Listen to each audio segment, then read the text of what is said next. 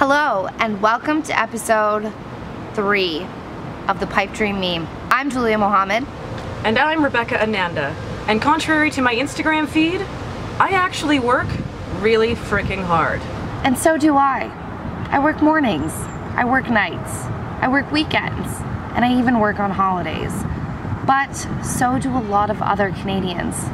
According to Stats Canada, 28% of the Canadian labor force are shift workers. Nurses, police, fire and emergency services, retail, industry and manufacturing are all fields where employees work morning, noon, and night. Sometimes, all three. 40% of shift workers work in hotels and restaurants, which is what we do when we're not busy bringing you enlightening and hilarious online videos, of course. The restaurant industry is super fun, most of the time. But here's the harsh truth. Shift work seriously impacts your health.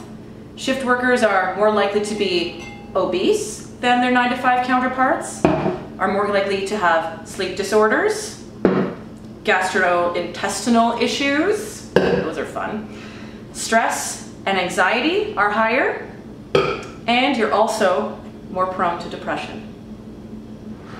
Research has shown that shift workers drink more, they smoke more, and they have poorer diets than 9-to-5ers.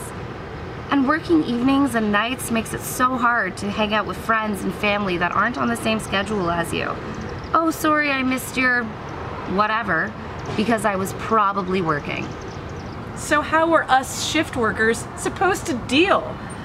The industry is not going to change, so either we buy a timeshare in Cubicle City, or we come up with a plan to keep this and this happy and healthy. No.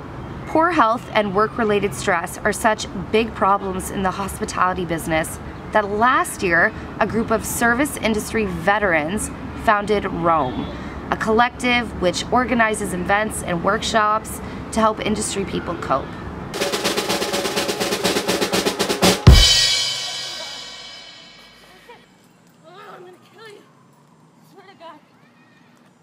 Do you think your dog understands the yelling? Get over here! Oh, I'm gonna kill you. We founded Roam because of the lack of resources there that are for restaurant workers or sort of hospitality workers in general. Whereas when you work shift work, when you work hospitality and you're working these crazy hours, back of house working from like 11 a.m. to like midnight or 1, front of house working crazy hours as well, then there's nothing available for you. It's not like there's yoga classes at midnight. It's not like there's, you know, a freshie on the corner that's available for you when you get off work at 1 in the morning.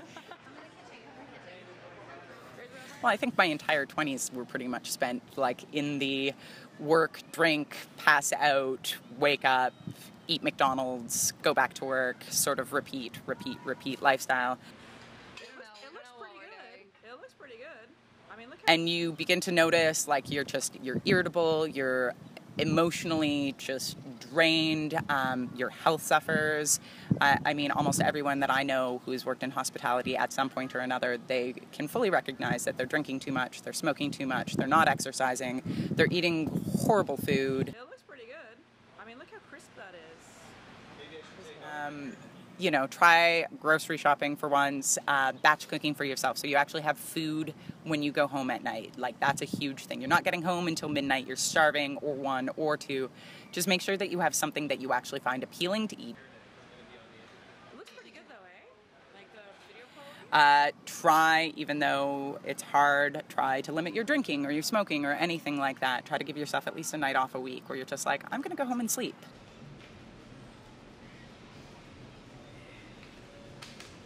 And we get a pretty regular amount of people going there every week. But honestly, since summertime and I've moved out to Prince Edward County and like Rachel's taken on some new jobs as well, and like we're all just working insane amount of hours and are pretty much a victim of our own sort of objective is that there's just no time to really work on this sort of stuff. So we're still trying to make everything happen.